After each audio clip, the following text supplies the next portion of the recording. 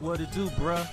Talk of the town, Nintendo, Doc Trey still holding it down, still make the best games, and you know this, bro. It's the truth. If you don't like it, you can have that seatbelt. Now, as we debate back and forth on whether the Nintendo Switch 2's SoC will be manufactured on an 8nm process versus a 5nm process, it's worth going back and looking into Nintendo's next generation console history of their processing nodes versus their competition.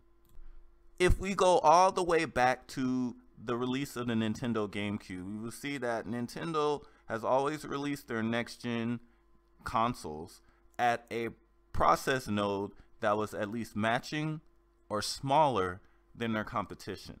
The only time where there has been a time where there was a process node from the competition that was smaller than what Nintendo offered was during the GameCube era, where the Xbox had a processing node that was at 150 nanometers versus the Nintendo GameCube's 180 nanometers. But then the PlayStation 2 came in at a whopping 250 nanometers. During the Xbox 360, PS3, and Wii era, all three console makers came out with chips that were manufactured under the 90nm process. Both the PlayStation 4 and Xbox One use SoCs using 28nm at launch, with the Switch coming afterwards using a 20nm SoC.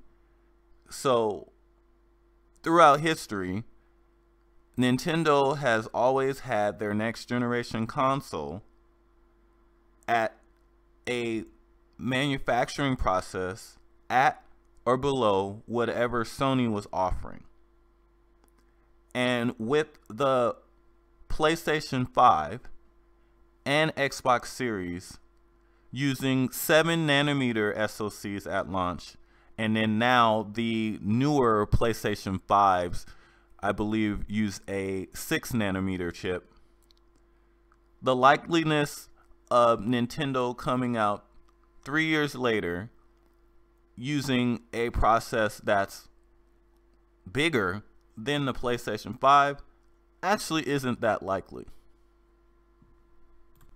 Now, this isn't confirmation of anything.